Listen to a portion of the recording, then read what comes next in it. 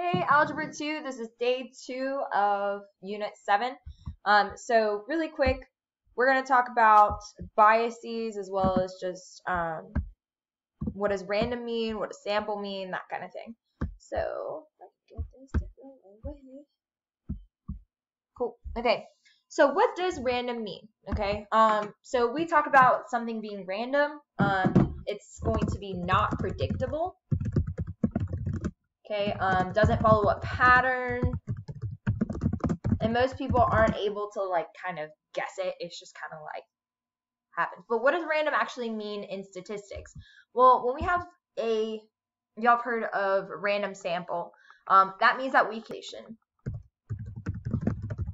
Okay, and really what random actually is going to mean is that you're gonna have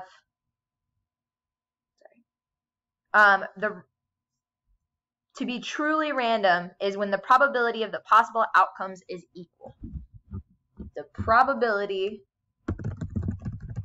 of the possible outcomes is equal. Okay? And then what is a sample in statistics? What is a sample in statistics? Okay, so a sample is going to be a small part or quantity of the total population. So everybody, like you can't go and say, all right, I'm gonna get everybody at South Gwinnett High School and everybody in Gwinnett County, and I want to know what their favorite color is and see if it's blue is the most popular color. No, you're gonna pull a sample. You're gonna pull a small portion of the population to observe or study. Okay, so for instance, it says a reporter wants to know how ways to ask 100 people. For each method, explain the benefits and the drawbacks. Then choose the method for selecting the 100 people that would best represent the people of the state.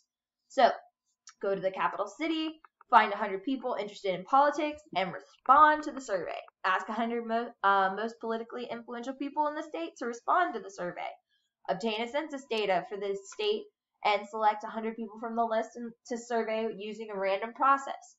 Ask 50 registered voters who voted for the governor and 50 registered voters who did not vote for the governor to respond to the survey. So, benefits and drawbacks. So, good things and bad things about this. So, the benefits of going to the capital city and finding the 100 people interested in politics is that it's easy.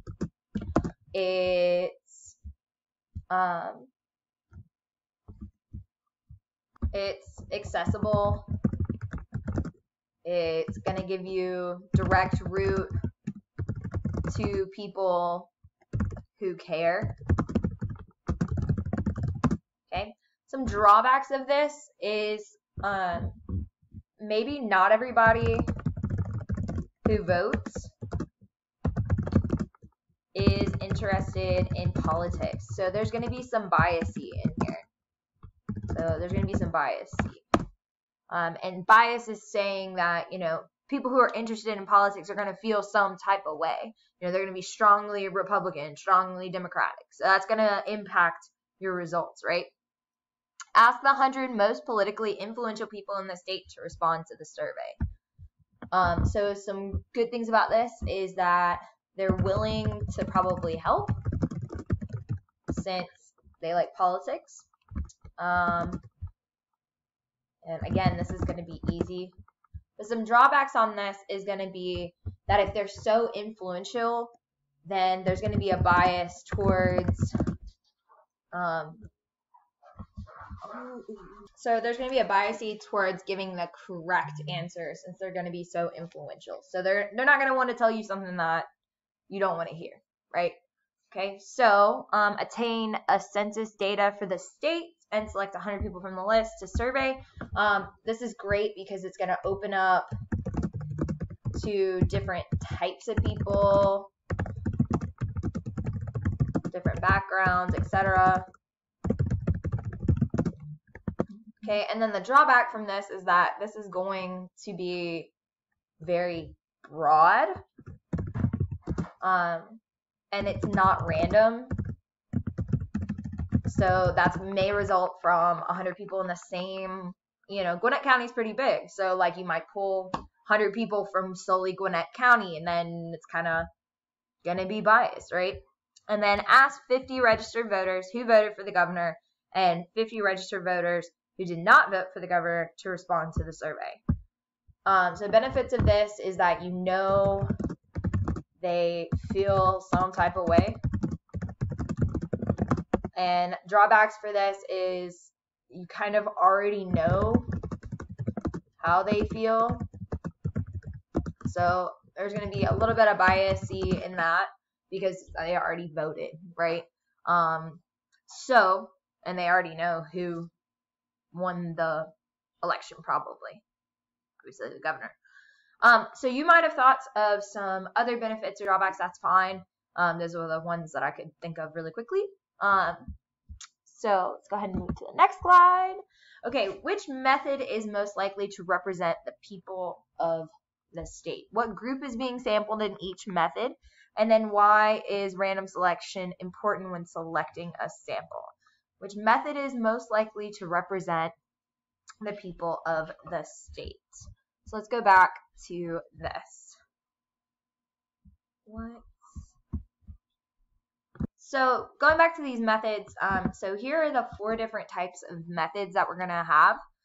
So simple random sample is what you normally get. You just line your people up and you just kind of number them off. Systematic is you pick, you line them all up and then you go every 3rd person or every 2nd person. Stratified sample is you group people who are alike and then you pull from each group.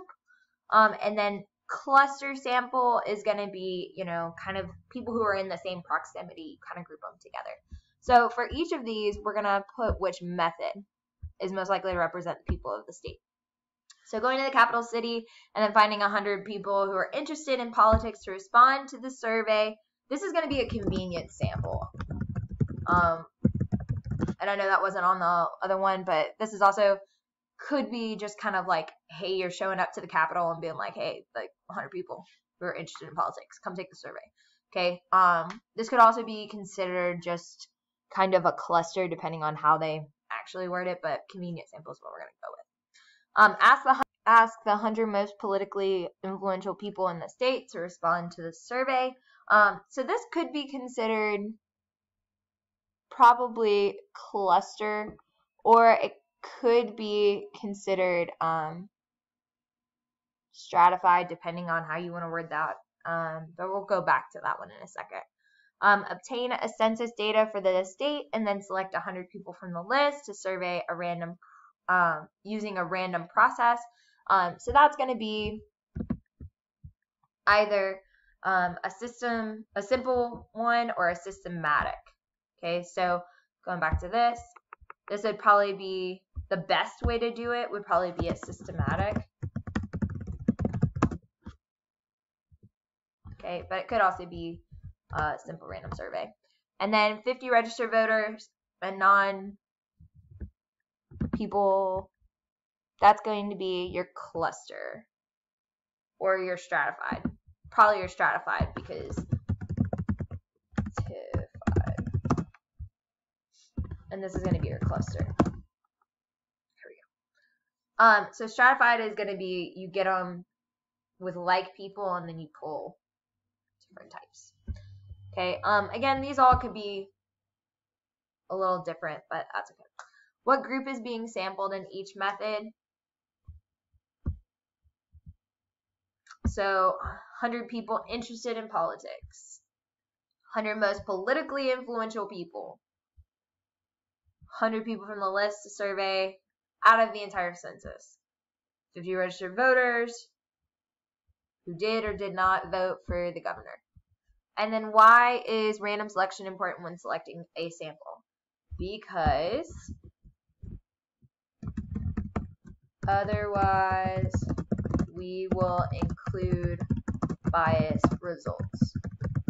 So for instance, if we come back here and we take all the people 100 people who are interested in politics, that's going to be biased, right? Again, people who are strongly passionate about that are they're probably on 2 different sides of the spectrum, right? Okay, so we're going to do something called a jelly blubbers. So scientists have recently discovered a new marine species, which they've named jelly blubbers. Unfortunately, the scientists have been arguing amongst themselves about how to classify the species in terms of length.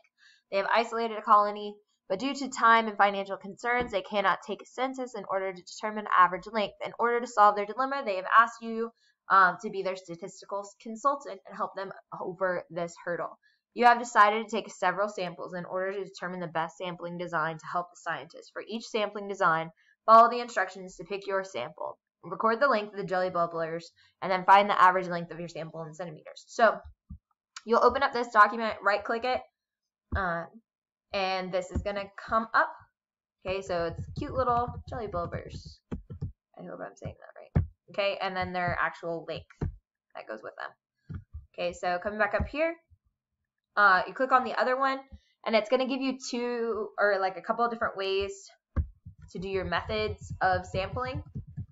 Okay, and these are the different types.